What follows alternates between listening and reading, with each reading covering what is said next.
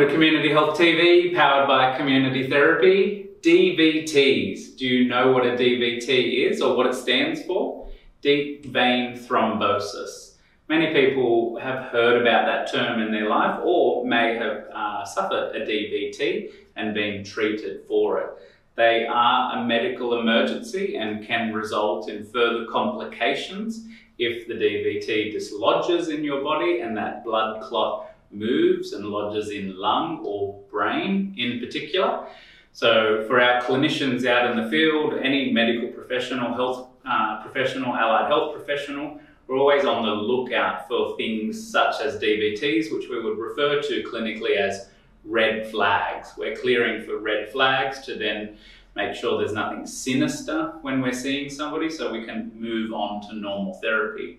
When may we see a DVT? For our team, it's typically our physiotherapists out in the field supporting somebody after an acute surgery, often with our rehab at home services, post total knee or total hip replacement.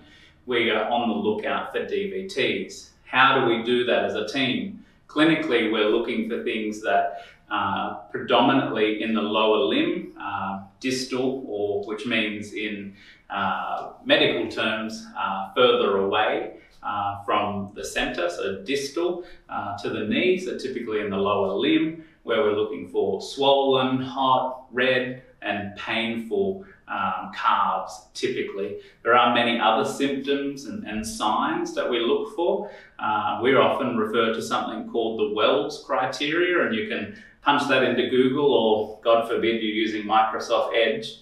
Type that into Wells criteria and have a look, and it gives us a bit of a framework to look through clinically of giving us a score of how much of a risk someone is. Some of the things it looks at a measurement of left versus right. If there's greater than a 3 centimeter difference in calf circumference, starts to raise a little bit of a red flag for us in that criteria.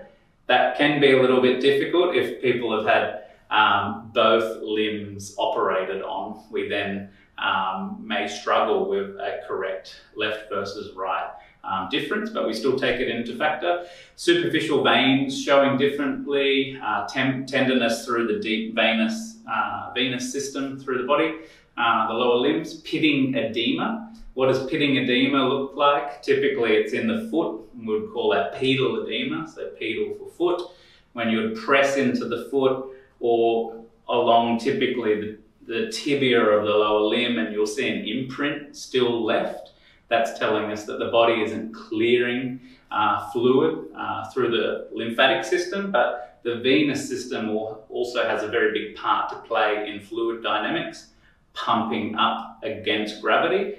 And that's starting to tell us that there's compromise possibly in fluid management, and that could be from a DVT. Many other things in the Wells criteria, we go through all of that, spits out a score to us.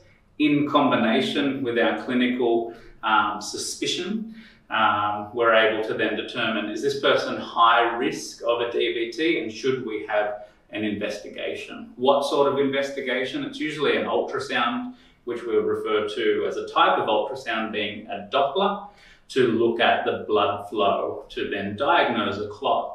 If a clot, a DVT, is diagnosed, we need to treat it so that we don't get that escalation flowing on to possibly that breaking off, lodging in lung, lodging in brain, risk of stroke, etc. So how is it treated? Usually blood thinner, or what we would call an anticoagulant. Sometimes may be hospital admission with IV, sometimes may be then long-term use of a medication such as warfarin, a blood thinner. What do we do after that is the next question. I'm glad you asked. It's typically lifestyle modification for somebody, especially if somebody suffered a DVT in the presence of not an acute event.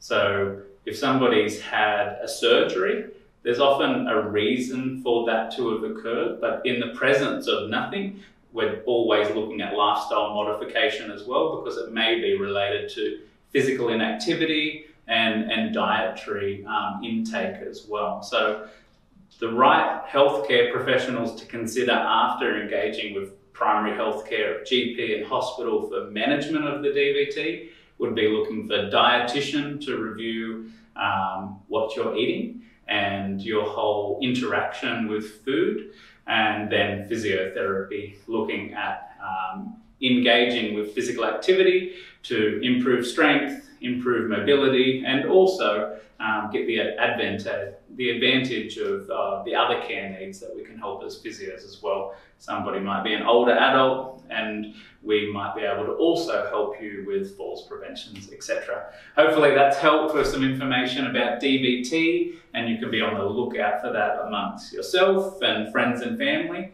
They're definitely rare. However, across the healthcare system, we're always looking out for them. Thanks so much, and we'll see you next time.